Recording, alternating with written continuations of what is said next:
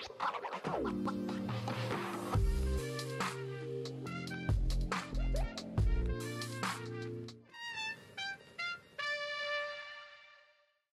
everyone! Welcome to this episode of Catching Up with Yoseka Stationery. So casual.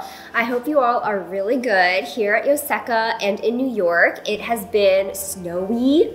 It has been cold. It's been frozen.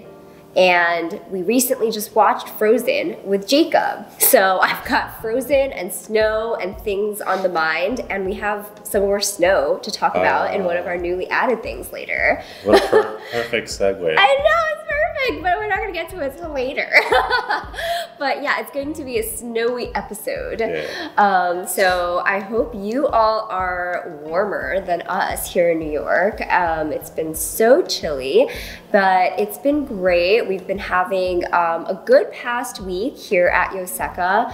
One of the highlights for me last week was actually having to do with this postcard here. Oh. Yeah, so we shared this little story with all of you a few months ago, before the holidays last year, that a customer of ours, Bonnie, actually she's a student in New York, and she, as part of a school project, she had a prompt to create a promotional poster. She basically came up with creating a promotional poster for Yoseka.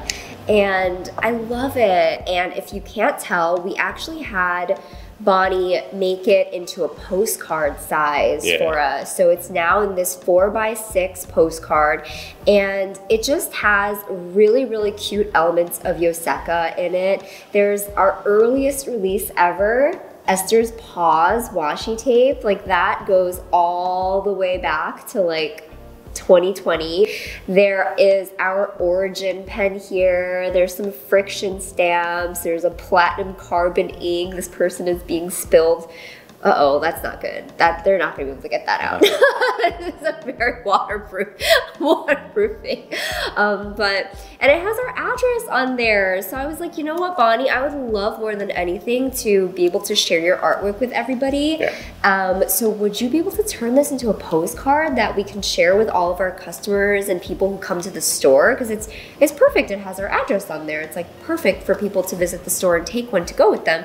So Bonnie did just that. She scaled it down into this size, and then she put this adorable backing on it here, and you can mail it away, and it says designed by Bonnie Wong, and there's Bonnie's website. I love this postcard. What's funny is that I actually had no idea really who Bonnie was. She just like came out of the blue and was like, oh, I just made this thing for you guys. And so I had been like hounding Bonnie to come to the store to like meet me. I was like a crazed person. Like, when can you come meet me? I just wanted to meet her. And then I got these postcards printed, and obviously I wanted to give her a bunch of them. So she came by the store, and I finally got to meet this amazing person. And you know, it just made me realize that she's a student. Yeah. So actually, she told me her professor had to push her to send this to us. Oh, what? Because I think when you're a student, and when you're, I guess, just an artist in general, or just like someone creative and you've made something, you can feel shy about sharing it with people. So even though, like, when she showed it to me, I was like, oh my God, it's amazing. And like, you know, it's absolutely perfect. Like, I love it so much, and I'm sure all of you do. Like, it's hard to show other people your work. Yeah. I think that's, it really took like her professor encouraging her to show us to do that. So I thank you, Bonnie, for really sending it to us, and her professor for encouraging her to do that. And for anybody watching this, like, if you've made something and you've created something that you like, I encourage you to get it out there, because chances are, like, other people will love it too. Yeah. Yeah. And they're in the store right now. You can just take them. That's right. Yeah. I forgot the main thing to say. They're available now in store for anybody who comes, and they're also available as like a product on the website, even though it's free. So you can just add it on to your order, kind of like our museum postcard that Jane designed for us a while ago. So yeah.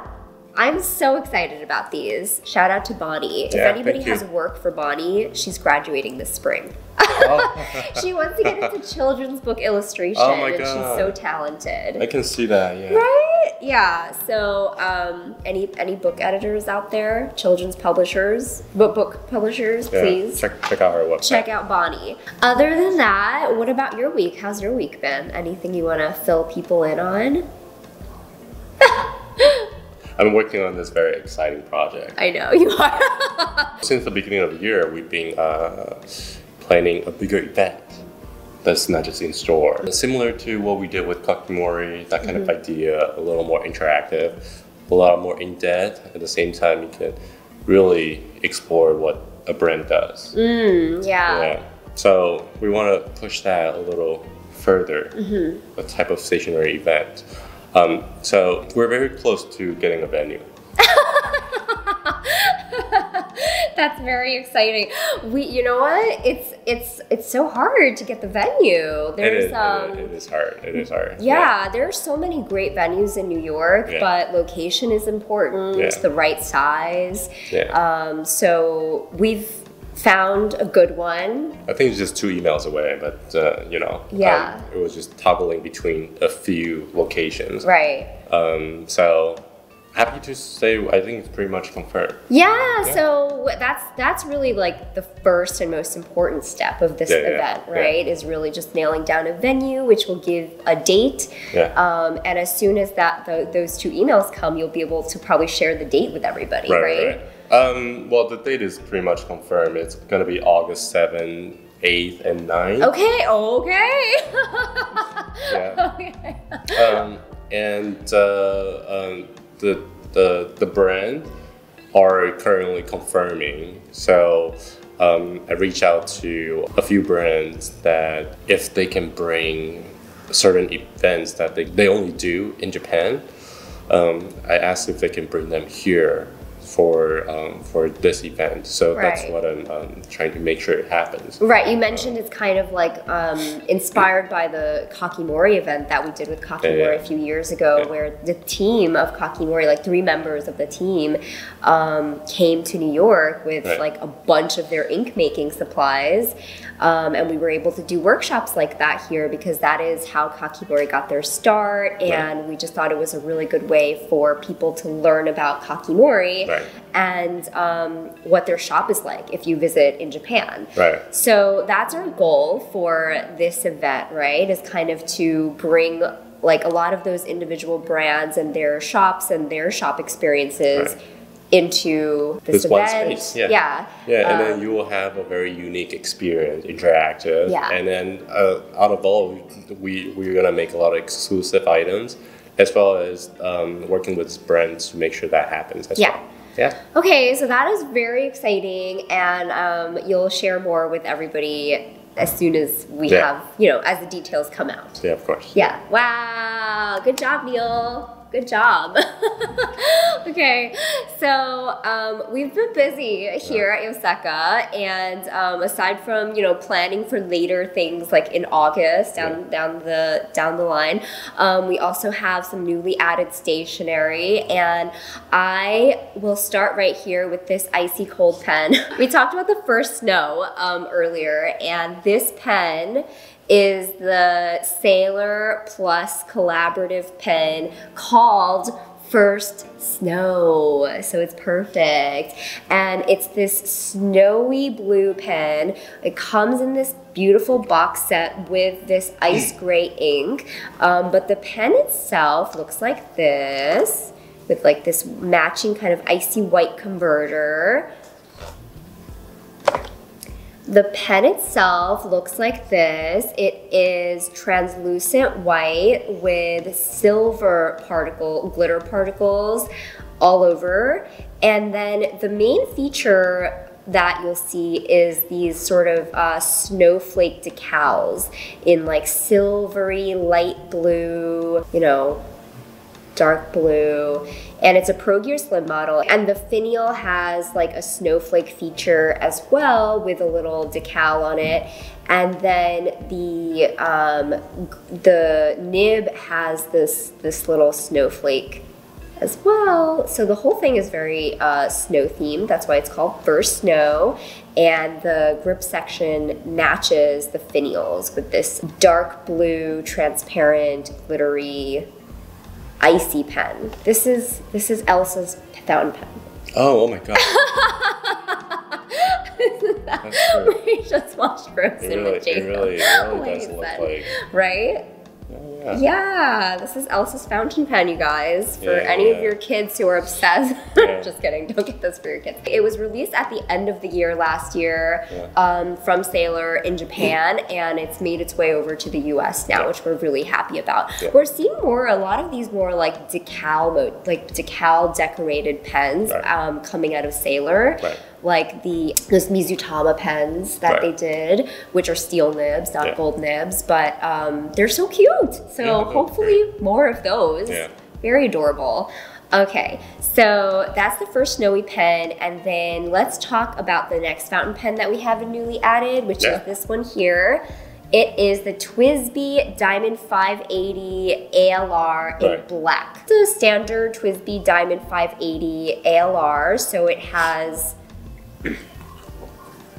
well, it has obviously the piston here, and then all of the 580 ALRs have this grip section, which has threading on it.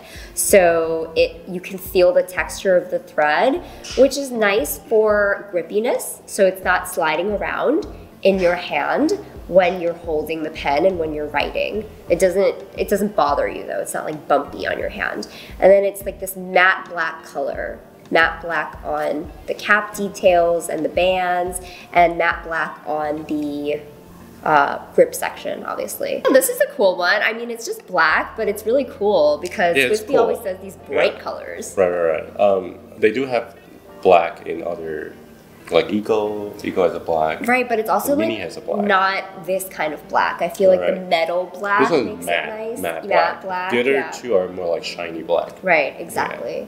So this is a nice one into the TWSBI collection. You know how I love my TWSBIs. And then what else is new? I guess like in the fountain pen arena, we have some new inks from Dominant Industry. These are a continuation of Dominant Industry's Painter series. Yeah, I like where this is going. So it's like you don't exactly know what they're gonna come out next, but it could be like anything.